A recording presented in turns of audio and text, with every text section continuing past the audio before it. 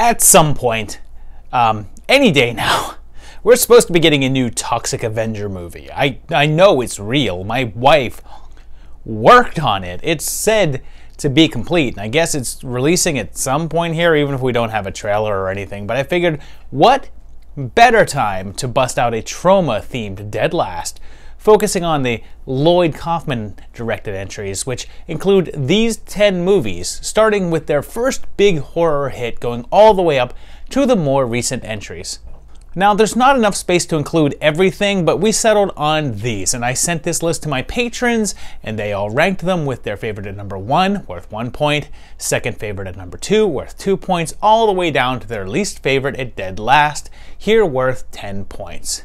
These patrons answered the call with 17 total rankings, meaning the absolute best score a movie can have is 17 points, if everyone ranked it at number 1, and 170 points as the worst, meaning everyone ranked it dead last. And here with me today is a man that you know and love, one of the hardest working men in the industry, currently working on things I imagine we can't talk about due to NDAs, but probably rhymes with car doors. Welcome back, Matt. Hey, actually, Josh, my name is Henry Swanson. Henry Swanson's the name, and excitement's my game. Well, this should be pretty exciting. We're talking about some classic trash cinema here. I love talking about Troma, so this should be interesting. So you've been busting your butt down there, pulling some late hours at the shop? Yeah, I don't know what not being tired is like. I want to know. But as you can see, I haven't gone crazy or anything. Well, I don't know. Some of your rankings might put that into question. And you and I had some similarities in our rankings, but also some big disparities. So let's get right to it and kick it off with our dead last movie, coming in at 138 points, and it's the zombie chicken musical Poultrygeist. It was ranked a dead last 9 times, so a little more than half the time, and the best score that it got was a 3rd place nod. One of those dead last hits came from me though, because I gave it my 10th place spot, because this is the only movie on this list that just does not click in any way for me. I kind of love horror musicals, so I had high hopes when it came out, but everything fell flat for me. And here's the deal, when it comes to a musical, I want to be singing those songs for a day afterwards with like Mean Green Mother or something even more recent like Anna and Apocalypse. I found myself humming those tunes after watching, but here I am just a few days after watching this one, and I can't even remember any of the songs. Plus, Troma's always had this we make fun of everyone kind of attitude, and it works because it's clearly done satirically, but here it just felt more like straight up ridicule, and considering their movies generally feature bad guy bullies, I feel like Troma's sort of being the bully with this one. But Matt, you actually don't share that opinion because you've got it in 6th, which is higher than most. Yeah, absolutely. You know, I never seen the movie before, so I was going in blind. And yeah, listen, it's not good. No Troma movie is intending to be good. But this one had some really good jokes that I laughed out loud a bunch of times, especially when the kid was like, "You just made me blow my only chance at earning enough money to one day start my own franchise." Ditties. I love that joke. I think that's a great joke. And I don't know, just a lot of the musical numbers, I thought it was really ambitious for Lloyd. You know, he stepped out, he tried to do like a weird, wacky musical. I thought some of the effects were fun. And really, a lot of the jokes landed. Like when he's doing his Jaws scene and everyone's eating crackers. Like no one ever mentions that Quint's like, you know, constantly nibbling on crackers when he's in that movie. And they did that and they paid like homage to that. And I was just all about it. I don't know. I liked Poultrygeist, I guess, a lot more than a lot of people. But on that note, we'll jump down to our number 9 movie, which was a pretty fair drop down in points, coming in with 121, and it's the Toxic Avenger 3, which was ranked dead last twice, and the best score that it got was 4th place, which it also got twice. Now on this particular one, we did not differ greatly since we both had it where it landed. We both had it in 9th, and I had it in there mainly because, here's the thing, if you don't know this, originally Toxie 2 and 3 were one movie, but it was just too long, and rather than chop it down, they split it into 2 separate movies, which is why some things between the two just don't make sense, and some things repeat and whatever. But the problem seems to be that they took all the fun, weird stuff and jammed it into part 2, and part 3 just had all the core plot stuff. And even though the second movie feels incomprehensible, and this feels more like a regular movie with a beginning, middle, and end, it's just way less entertaining. Plus, look, if you're not gonna get Mark Torgl back to play Melvin, are you really going to just replace him with this guy? You get someone that doesn't look anything like Melvin and then have to give him this fake haircut, fake teeth, and fake acne. It just didn't work. And knowing that they actually had a chance to get Torgl back but weren't willing to pay him like the 50 extra bucks that he asked for just makes it even worse. So you had this in 9th as well, so also not a lot of love for Toxie 3. No, it's not a very good movie. And I think that Lloyd should have just bit the bullet and just made one film. He could have just easily have cut out a ton of stuff from both Toxic Avenger 2 and Toxic Avenger 3 and made just one Toxic Avenger sequel. Would it have been great? No. But we weren't expecting high art anyway. I'm with you on hating the Melvin kid that they choose with the buck teeth, and it's awful, and I can't even. It's just so bad that it hurts to watch. So that does definitely drop it a couple notches for me. Also, I just think that for a Toxic Avenger movie, we're supposed to be so wacky and so just out there. This one's just boring. It's just flat out kind of dull. Even the ending, the way they wrap it up, is just so like, oh, God saved them. God saving the Toxic Avenger? Okay, I guess that's, I guess I didn't see that coming, but you know, it doesn't fit with Troma. Yeah. I just think they could have done better. It may not be a lot better, but it's one better, since in 8th place we have our next entry, which was a surprising one to me because I thought this was more beloved as a part of their catalog, and at 111 points, it's Terror Firmer. This was also ranked dead last twice, but did get 1 second place hit, and this is another one that you and I were really split on because I gave this a pretty high score. I had this one in 3rd because when this came out, I was a pretty big fan already, and I had read Lloyd's book, All I Need to Know About Filmmaking. I learned from the Toxic Avenger, and that told a bunch of stories from behind the scenes and some of the crazy stuff that happened on the sets, and this movie felt like some sort of film version of that book. And let me tell you, I'm kind of a sucker for films that take place on movie sets. There's that sort of meta element, and you get this whole vibe of not knowing what's the movie's story and what the movie's movie story. Plus, this is hard to really quantify, but this is the sort of crass and offensive stuff I want to see without having to play the edgelord card. I mean, the butts of the jokes are like frat boy jerks, creepy molesters, ventriloquists. With the exception of the old killer hermaphrodite trope, most of the humor feels like it's punching up or at least sideways, and honestly it mostly feels like it's Troma making fun of itself, and I just kind of love it. Matt, you do not feel the same though, since you have this squarely in dead last. Honestly, I'd seen it twice. And I didn't like it the first time, and I didn't like it the second time. And I think this time, definitely, I was suffering from Troma fatigue, which is very real. Because when you have to watch 10 Troma movies, it can be a chore. So going into this one, I'm just like, oh, this is just so gross.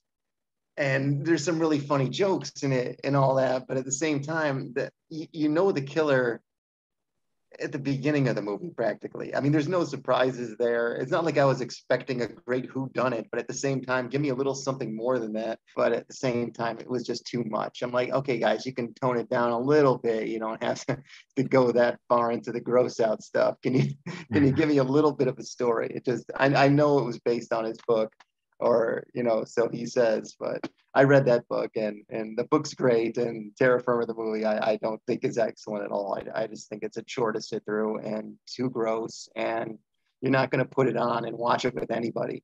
I'm sorry, unless they're, you know, sick in the head like you. So well, that'll drop us down to our number 7, and here's another one that I was surprised was a little lower, because it's another one that I thought people enjoyed more, and with 107 points, it's Citizen Toxie, the Toxic Avenger 4. This was ranked dead last one time, and its highest score was 2nd place, which it got twice. We weren't split at all on this one because we gave it the same score, and that's right where it landed, in 7th place. And I gave this 7th, but I'm really torn on it because here's the thing. I really like this one. It has more of what I want from a Toxic Avenger sequel, but at the same time, it's missing a little something, and the odd thing is that I can't quite place what it is. I think it's mostly a question of tone, since at this point, they're really trying hard to push the boundaries and embrace the bad taste elements of their reputation. So you get things like the goofy school for the mentally handicapped in the beginning, which just isn't as funny as they seem to think it is. But then there's some actual fun stuff like the alternate universe and the bootleg superheroes that Tromaville has. And ultimately, I just wish that they had focused more on the humor that stemmed from the scenarios that they developed than just falling onto the dumb, ha ha, are people funny when they're wearing diapers? Ha! And plus, they do Sergeant Kabuki Man kinda dirty. So I have to say, I was surprised when you had this at 7, because you have a sort of special connection to this one, don't you? Yeah, I do. I was working at my dad's business when I was probably, I don't know, 20 or something like that. But he knew I didn't want to be there. So I called Troma, and they were doing reshoots on the Toxic Avenger 4. And they're like, well, listen, you're going to have to come out to New York City. We can't pay you, but you'll get to, you know, squash heads. We need some fake boobs ripped off. We need some fake jizz. We can't pay you for supplies. We'll pay you in videotapes and T-shirts is what I think I got. But my dad was so cool. He's like, listen, I'll get us a hotel. We'll go out to New York City together, and we'll see what's up. So I spent the whole day with my dad in New York shooting Toxic Avenger 4. And since my dad had the same build as Toxie and Noxie, they used him as a stand-in to like rip people apart, or just his hands and his arms, like ripping the breasts off and testicles. That was all us. And my dad's even in a scene juggling a head with like another doctor, and he loved that. But even better, like, because this was such a family effort, my mom helped me make in her kitchen. I'll never forget this because my mom's like a Disney woman. She hates all this stuff. So I'm in a kitchen with my mom making like fake semen for the lesbians getting sprayed. This is such a great scene. It's a special place in my heart. I just don't think the movie's that good. I mean, I love the first Toxic Avenger. There's no romance. There's no good dialogue. It's all just sight gags, and Kabuki Man's a drunk for some reason. And I guess the only good thing I can say is that my dad and Lemmy are in a movie together with Hank the Angry Dwarf. I mean, that's cool. It just seems like there's not much love there, especially when they're like, oh yeah, and this is the real sequel to it. I like Toxic Avenger 2 better than this. So now we move on to our number 6 entry, which came in only 2 points lower than Toxie 4, and at 105 points. And hey, speaking of Toxie 2, it's the Toxic Avenger Part 2. The lowest score it got was 9th place, which it got 3 times, but it's the first film on this list to not get a dead last ranking, and it got 1 first place ranking, making it also the first on this list to do so. I gave this one a bit of a lower spot since I had it in 8th, and yeah, I said I was torn with Citizen Toxie, and that goes double here. Like I said when I talked about part 3, there's just something off here, considering that this was just portions of a full movie, and it really shows. And there's just no real plot here, and it just feels more like a series of drawn-out set pieces that don't really add up to anything. But the good thing there is that those set pieces are all pretty fun to watch and are still a good time. The whole 20-minute fight outside the Center for the Blind is just ridiculous, but I was amused the entire time. And now the thing is, I wanted to rank this one higher because there's a lot going for it, but there's 2 things that hold it back. The first is Claire. Just Claire in general. The character doesn't work. The actress doesn't work, and she brings the whole thing down. But more importantly, it's Toxie's voice. After the deep baritone of the first film, he now has this sort of teenage whiny voice, and I hate it. And to make it worse, they do this non-stop voiceover narration on about 70% of the movie because they have to in order to have it make sense, considering they had to chop so much out to extend it to 2 movies. You had this a bit higher than me, though, since you had it in 5th. Yeah, I agree with everything you said. I really do. I can't stand Claire. Just going from Sarah in the first movie, who's such a sweet character, and she's not a bimbo, and she's not stupid. She's just this really nice blind lady that fell in love with this creature, which is awesome. Instead, now they're going for more of a cartoony kind of vibe, which, Lloyd even admits on some occasions that he should have been making some children's films. I think that's why they did Toxic Crusaders, because a lot of Toxic Avenger 2 would work as a kid's movie. A lot of the stuff is really funny, and it's not gross, and it's not, ultra violent. It's just goofy, you know what I mean? But at the same time, I don't know, that I just have a soft spot for this because I think it's just kind of a sweet movie, and I love when he goes to Japan. Probably the best scenes in the movie are when he goes to Japan. And, it's kind of like a time capsule of that era. And I don't know. I get much more of a kick out of it. I enjoyed watching it a lot more than a lot of other movies on this list. Going into the top half of our list, our number 5 movie is the first one under 100 points, and with a score of 94, we've got probably the most entertaining title, Sergeant Kabuki Man NYPD, which also never got a dead last, but it did get 9th place twice, and also got 1 first place. So again, a pretty big range of opinions on this one. I have this in 5th place, and this is probably the most confused Troma movie on this list because it just has no idea what it wants to be. It's like this almost earnest superhero tale with a bit more of a comedic bent, and it's almost family friendly, but then suddenly you have a woman being raped in the park. It seems like, according to Lloyd's book, that there was a lot of pressure behind the scenes to kind of streamline this and make it more of a marketable thing instead of a typical Troma movie, and he sort of kind of listened, and I almost wished that he had gone one way or the other, either just ignored all that and made this more over the top like the other Troma films of the era, or actually did listen and just made a simpler, accessible film. One thing that must be acknowledged, though, is that this is the film from which the now iconic car flip originated. It was shot for a sequence in this one, and it's a pretty impressive stunt, and I guess impressive enough for them to reuse like 8 times now.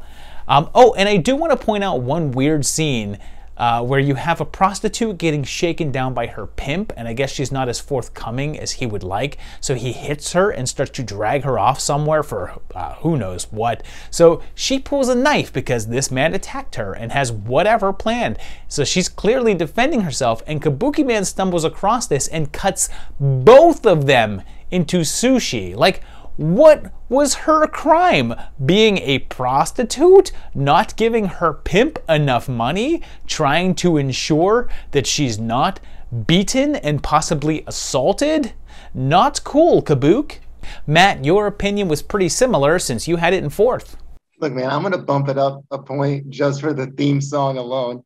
Another excellent song that is just so a product of its time. And I just love this movie. I think it's funny. And, Lloyd, again, in his book was like, man, I really messed up. This would be a perfect the kids love this guy. It's a perfect kids movie. But then he's got people getting cut up with swords, and he's, you know, got sex scenes and stuff. I'm like, Lloyd, what are you doing? Because this character does not. The tone of this movie is so all over the place. Yeah, it's ridiculously uneven in terms of tone. But man, is it fun! And some of the lines, the main actor, what's his name? I do not know. Yeah, the main actor that plays Kabuki Man, and I had his name written down, and I forgot it. I think he's perfect in this. And if you were to do a sequel, I think you'd have to get him back because his comic timing is really good. And I love the girl that's with him too. I think they're both great lead characters. I don't know. I have fun with this every time I watch it. It's just a silly, lighthearted, fun movie with a lot of good comedy and weird special effects. And I don't know, just great theme song. I mean, put it on.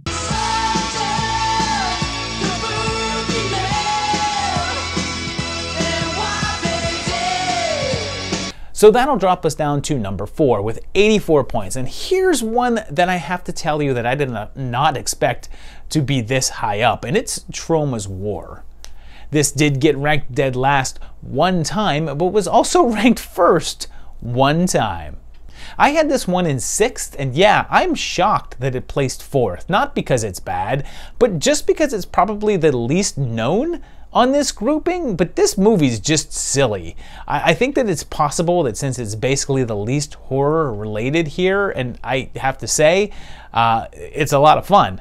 I've always kind of liked this one, and me placing it in 6th isn't because I don't like it, but because there's just other ones that I like more. The downside with this one is that it just goes on for a bit too long, and the middle of the movie just doesn't have a whole lot going on and starts to feel a bit repetitious. Outside of that though, there's just this general insanity that keeps it going, and even though there's not exactly what I would call deep characters, they're at least distinctive. With a cast of about 15 people or so that you're following, it actually does a good job of making each one their own thing, and they're easy to tell apart, and you know who everyone is, and that's not exactly the easiest thing to do. This is also the movie that Lloyd discovered Joe Flyshaker, the rather large gentleman that would go on to become a regular fixture in pretty much every Troma flick after this. And apparently the other cast members were upset that Lloyd kept focusing so much screen on this one guy who was just meant to be an extra. Matt, you like this one quite a bit as well, and you actually have it in your top 3 since you have it in 3rd place. Oh yeah, I'm a huge fan of really bad actors dying on film. And this movie has one every 5 minutes, like someone getting shot, like, oh, and they're like tumbling over barrels. The whole movie's that. And it's so much fun to watch because it's like, okay, if you were playing Army or War in the backyard with your buddies, but you had a budget, like a slim budget, they gave you real guns. That's what it feels like to me. It feels like a bunch of actors just playing war in a backyard, and it's so entertaining. It's so much fun, and it doesn't matter about the story. I couldn't tell you what they were fighting for. I was just along for the ride, enjoying every goofy minute of it. The guy with the pig nose, why? I mean, is it necessary? No. Did it ever come up? Like, was there ever a specific reason? No. But that's the beauty of it. That movie's so random. It's like throw something at a dartboard, see what sticks. But I mean, I would watch that again. And this is the first time I had to watch it for this show. The first time I've seen it, and it's definitely one of my favorite Troma movies now. It's just such a blast. I agree, Josh. It's a lot of fun. All right, time for the top 3 as we head to number 3. And here's another one that you and I were pretty split on, and opinions were pretty split as well. And with 80 points, it's Tromeo and Juliet. This actually did get dead last one time, but it was also ranked in 1st place twice. I had this one pretty high up as well because this was my 2nd place spot, and damn do I love this film. It was sort of a tipping point for Troma, I think. After the Toxie sequels and Kabuki Man and then the Nukem High sequels that Lloyd didn't direct, it seemed like they were kind of stuck in this sort of weird, we're making kids movies with violence and sex in them kind of mentality. Like I said with Kabuki Man, there seemed like a real push to either go more mainstream or just push the envelope further, and Tromeo and Juliet was a clear indication that they were choosing the latter. But the thing is that it's all done in such a clever way and has a dark satirical wit to it that I just love. It's pretty known that this was the kickstart for James Gunn's career, and you can already feel his sense of humor starting to show through. And also, I want to say that Valentine Miel, who plays Murray in the film, gives a performance that I think really stands out. He has this crazy energy in his scenes, but then actually gives a pretty solidly sad death scene. I looked at his IMDb and he's not in a ton of other things and mainly just shows up in James Gunn stuff, but man, does he stand out. But he's not the only one, because I like a bunch of the actors here. Jane Jensen is a great lead as Juliet, Will Keenan nails it, William Beckwith is a fantastic villain, and even baby Sean Gunn is pretty fun. And yeah, I just love this one. You, however, did not share that love, because you've got it all the way down in 8th place. It's probably the most competent film Troma's ever done. It borders on actually being a good movie. Like, I mean, it's always got those Troma elements. Of course, they're playing a lot with the dialogue, you know, oh, to be a glove on that hand so I could touch that cheek, and she's grabbing her ass, you know, stuff like that. I love. Give me that all day. It's just, I think the actors are pretty good too, especially her. She's great in it. And it's just, you know, for me, I like early Troma a lot. I love the early Troma movies more so than the modern ones. And Romeo and Juliet does fall into that category. Great soundtrack. It's just, for me, it just kind of slow at points, and a lot of the jokes don't land. And yeah, I'm always just been a fan of more of the guerrilla style filmmaking. Although I do think this is definitely Lloyd's best attempt at being a real, you know, director in terms of like having some really cool shots and setups, and the way the actors were portraying their characters. They were all really good, honestly. It's not that I don't like it. I like it just fine. It's just I had to put it somewhere on this list, and there's some excellent movies that I think Troma's done that belong in the top 3, and this just wasn't one of them. Okay, not many movies left, and coming in at number 2 here with a mere 62 points is the classic Class of Nuke 'Em High. And if you're wondering what's going on at Nuke 'Em High, well, what's going on is that it ranked dead last one time, but was ranked number 1 twice, and had a lot of higher scores throughout, like lots of 2s and 3s. I myself had it as number 4, and I hate not having this in my top 3 because I love this film so much. It's just so insane and weird and all over the place, but in a good way. There's just this odd, infectious nature to it that I really like, and it really should not work. It's so fractured. Like, you have this story of the toxic waste plant leaking into the school. You have the Cretans. You've got the toxic weed. Our hero, for some reason, becomes a sort of a Toxic Avenger bootleg. There's a monster subplot, a laser. It's just a lot. But it all fits, and it does come together.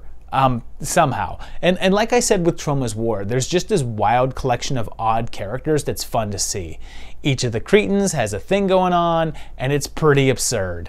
The main teens are given enough personality to get behind them, and even the side characters like Pat Ryan as the nuclear plant owner are fun additions. And then there's that theme song, because I guess all of the early Troma movies had to have those super catchy theme songs, and this one gets stuck in my head forever after I watch it. I just really wanna know what's going on.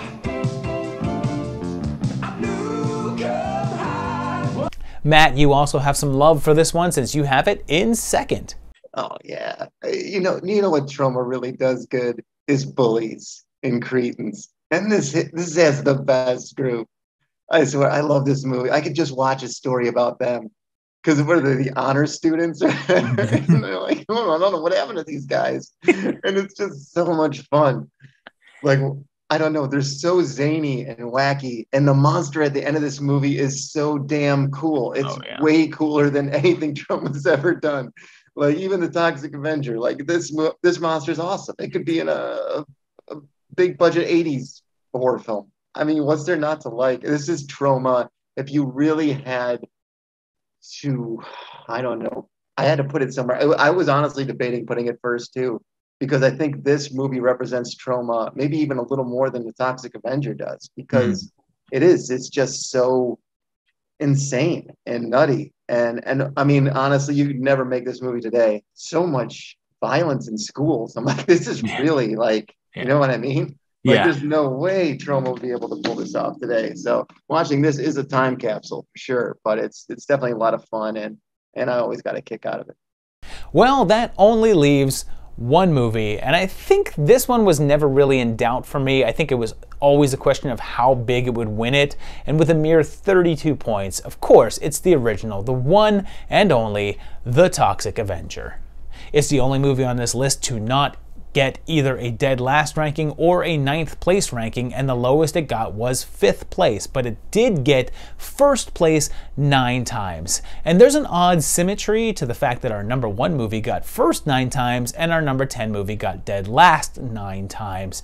And we were unified here since both of us gave this one 1st place.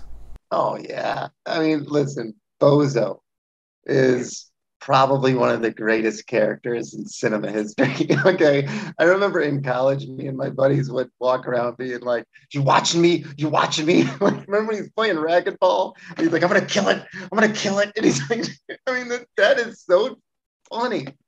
Like, for a movie called The Toxic Avenger, you don't expect anything, but there's some really sweet stuff in this movie between him and Sarah. And you fall in love with Sarah because she's such a sweetheart. And she's not a bimbo like this Claire from Toxic Avenger 2. And just the world he creates, the violence is definitely shocking at points, but hilarious in others. And I don't know, I just think it's such a fun movie. Again, it's like I could watch this with a group of people and have a excellent time, because it's just silliness, and it's gross, and it's got everything: comedy, horror, silliness, but it's just fun. It's a classic. The thing with this one is that it so perfectly walks the line, much more than any of their other films. This feels like a Troma movie. But then again, I think pretty much anybody can sit down and watch this movie, unlike something like Nukem High or Romeo and Juliet, which maybe wander a little more into the weirdo territory where your average viewer might be like, what the hell am I watching here? This still feels like a legitimate movie with the weirdo stuff as well. It's a fine line, but it walks it. And again, I think that it nails the characters. Troma works best when it gives us really hateable bad guys and pretty lovable good guys. They falter sometimes when they try to make their good guys overly dumb or naive, but they really hit it here. Melvin's not an idiot. He's actually a pretty competent superhero and boyfriend, and the awkwardness and humor come from people's reaction to him instead of him, like falling down or just being dumb. And yet there's still this element of satire and political commentary that underlies the film. Outside of the nuclear waste messaging, there's also criticism of fascist elements and authority and corruption, because Lloyd always works with trying to put some sort of message in there, even if it's a little half-hearted at times. But all in all, this is still just such a fun film to watch, and even after almost 40 years, it still holds up as a violent and wild, transgressive bit of cinema.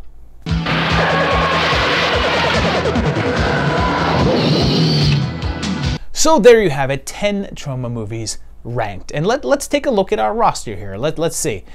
Looking at this, I'm not really upset about anything. I mean, personally, I think Terra Firma could be a bit higher, but I guess that's the one that splits people. But the thing about Troma, as we see from the fact that almost every movie on here got at least one dead last ranking, is that there's a variety of different opinions on each one. So I guess this is another one in which any order makes sense, really, although I think that it'll always end up with Poltergeist as our dead last. If you agree or disagree or have a different dead last pick, make sure to shout it out in the comments below. And please take 1 second to click that like button and subscribe to the channel if you like what you see. And I would like to thank my patrons, whether you sent in a ranking or not. You guys help keep this going, and you out there can be a part of that by going to patreon.com/movietimelines, and you can contribute rankings every month for upcoming episodes. And I also want to make sure to thank my special guest, Matt. Thank you for coming back and talking Troma with me. Yeah, thanks. This is fun, and thanks to everybody out there that sat through 10 Troma movies with me. At least I wasn't alone. That was the one thing. I was trying to watch these at work. I was telling Josh earlier, and I was constantly afraid of getting fired because I'm like, if anybody sees what I'm watching on my phone right now, they're going to call HR, and that'll ruin my career. So, if anything, I made it. Yes, you did. And thank you again. And thank you guys for watching. And we'll see you very shortly for another great video.